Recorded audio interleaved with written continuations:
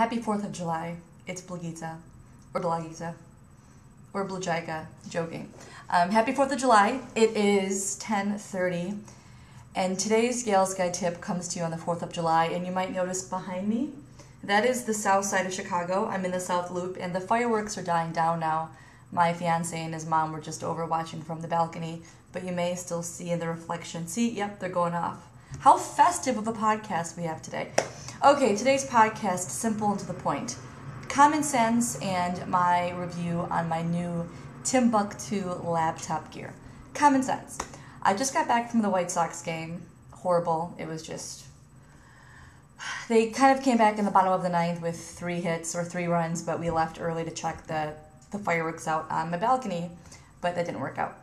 Well, actually it worked out. We saw the fireworks and talking about the game. But let's talk about common sense. Ladies, ladies, ladies. I'm a big fan of legs, skirts. If you have the gams, you have the legs, show them off. But you know what? If you're going to a baseball game and your skirt is this little, not little, but little, how in the world are you going to sit down comfortably in your seat? Those are plastic seats. And the day like today when it's hot, the plastic's going to stick to the backs of your legs. In addition to that, you don't have a lot of material to pull down, to cover yourself, to sit down. You look cute, but just think about what you wear when you go to a baseball game. In addition to the short, little skirt. Ladies, what are you doing with heels at a baseball game? Now, don't get me wrong, I like looking cute wherever I go if I can help it. But a baseball game, people, what's up with these 3-inch heels that I saw today? I kid you not, girl in section 340, I think. Your heels were so tall. You looked gorgeous, but did you realize the incline of the steps going up and up and up and up and going down to get your, half ounce, whatever you want to drink? It makes no sense. So ladies, if you go to a sporting event, depending on the event, dress for it. If you go to a hockey rink, put something on. If you go to a baseball game and it's warm outside, don't put on some high heels like a hoochie mama going to watch some games. If you want to go to a club, wear it someplace else. Okay, that's my common sense tip. In addition to green tea. That's what I'm drinking now because as you notice, you see this? I have an earache. My ear hurts. So I'm doing the old village method of putting oil in the cotton ball and stuffing in my ear, thanks to my baba. Okay, let's get into the techie geek part of who I am. Lately, I've been looking for the best solutions to carry my PowerBook. I talked to you all through this iMac, but I have a 12-inch PowerBook, and I have 2 solutions for you. Well, that's 4. 2.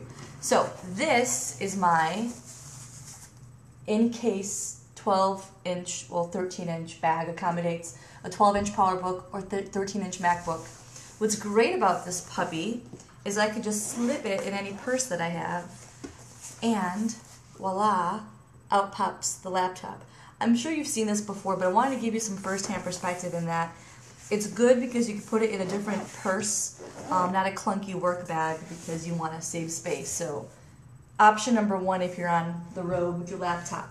Option numero dos, Timbuktu has a phenomenal return policy, and I had one of their other bags and it was falling apart because I used it so much. It had some rubber on the what's this called? Handle. This is called a handle. But anyway, it was falling off, and they have a phenomenal exchange policy, and this is their new bag called the Soho. Can you see that?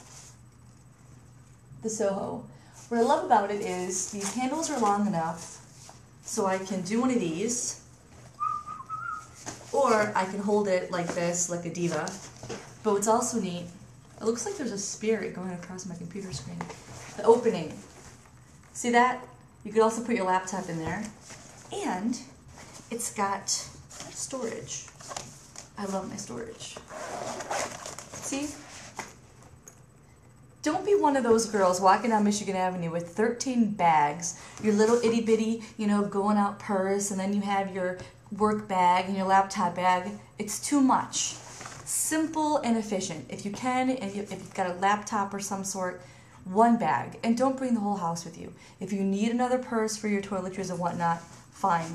But don't, it's a dead giveaway if you've got like a work bag and then your going to the James Hotel bar, hoochie my bag at the same time. It doesn't match. And do you really want to have your laptop with you when you're going out to a club or bar? No. This is also an incentive for you to pack everything in one bag, so when you leave work, you want to go home and change bags versus having your laptop out. This incentivizes you to go home, drop off the laptop, and get a cute bag. So those are my Gals Guide tips today. Sorry I'm a little all over the place. This earache is driving me bonkers.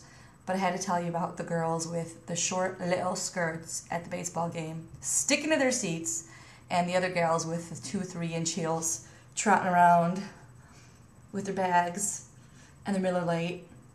Nah, doesn't work. No offense to Cubby fans at all, but this ain't Wrigley Field. If you go to a White Sox game, you just don't do that. Okay, talk to you guys later. Have a happy 4th of July. And I'm late for Canada Day. To our neighbors up north. Oh, Canada, I forgot the rest of the song, but the Detroit Maple Leafs will always be better than... I'm sorry, did I say Maple Leafs? I mean Detroit Red Wings. I hope I didn't say that. I have to rewind and check the tape. Okay, bye.